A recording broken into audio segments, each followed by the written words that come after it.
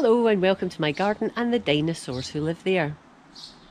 Well, I've only gone and done it.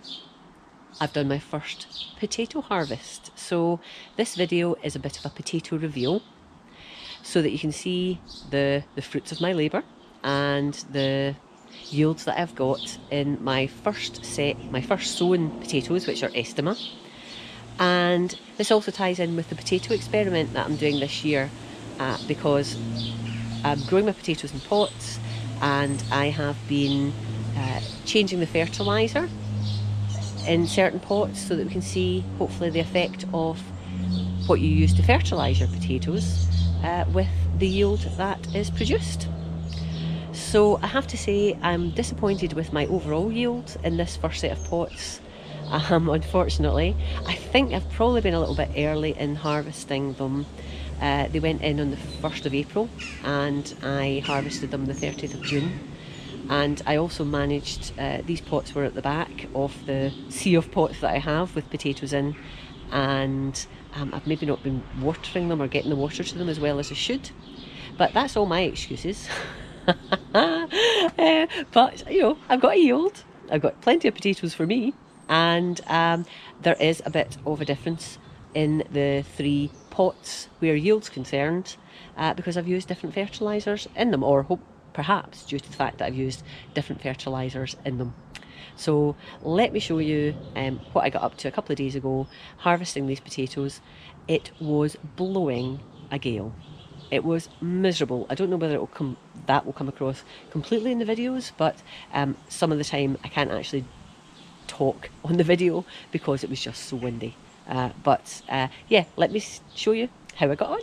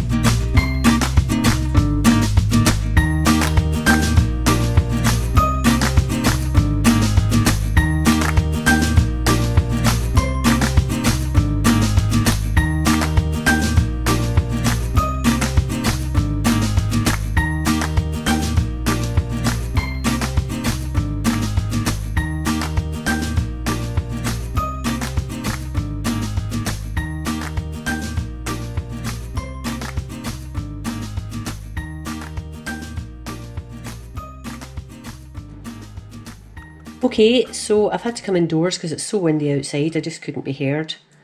But this is the Estima that was in compost with no additional fertiliser. And the seeds were sown on the 1st of April, and it's the 30th of June today, so that's in effect 3 months, so less than it should have had. So I've not got great yields in any of the three that sets of potatoes that I'm going to show you, but I was desperate to harvest, and I think it's interesting just to compare the different yields with the different fertilisers that I've used.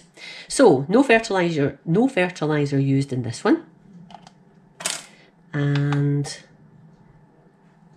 okay, and so we have the grand total of 12 ounces, so not even a pound of potatoes. And if we have a look, there's quite a lot of smaller ones, so I think if I'd left it another month, or at least another couple of weeks, the yield would have been much better. But this is just an ordinary garden compost without any additional fertiliser added. Okay, so here we have the crop from the pot that had the garden compost plus comfrey chopped up through it. And if we have a look at what we have here, we have 1 pound 4 ounces, so certainly more than the compost on its own. And actually the potatoes are larger.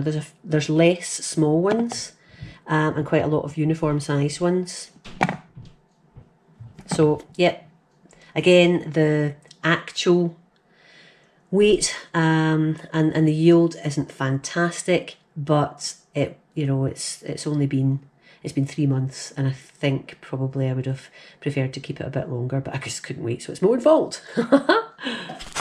Okay, last of the three.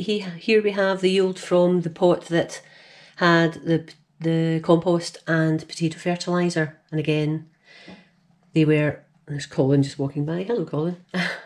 They were sown 1st of April, and this is the 30th of June.